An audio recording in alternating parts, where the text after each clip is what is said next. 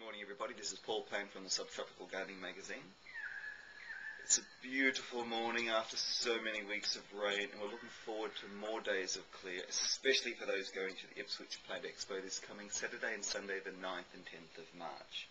I'm currently on our back deck. We've just moved here and we're looking forward to, creating a new home with a new garden, extending the natural bushland and trying to incorporate and encourage more bird life, butterflies and the native bees into the yard and through the property. We've already seen the wallabies, we've seen a fair few of the bird life.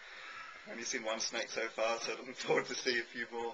And of course trying to encourage as much as we can back to the local flora, and as well as having some of my favourite non-native plants incorporated into the garden, especially in the front ornamental section.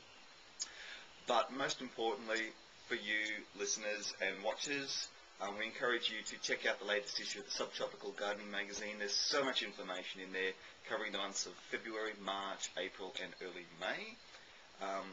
We do hope to catch up with you at the Ipswich Plant Expo. If you'd like to know a little bit more about that event, go to plantexpo.com.au, and all of the guest speakers, their topics, the exhibitors are all listed there. There's a great amount of information, and if you're unsure where it is, Ipswich, it's pretty close to Brisbane. It's only about 35 minutes drive from the city. Easy to get to from the western parts of southeast Queensland, the northern parts, and also from northern New South Wales. Extremely easy to get to, so we look forward to seeing you there. So I suppose from all of our contributors, our writers and our graphic support staff, we wish to thank the Queensland Council of Garden Clubs, who gave us the 2012 Most Popular Gardening publication. Now we're incredibly pleased to receive that. We won over other magazines, articles, websites, even gardening books, so thank you.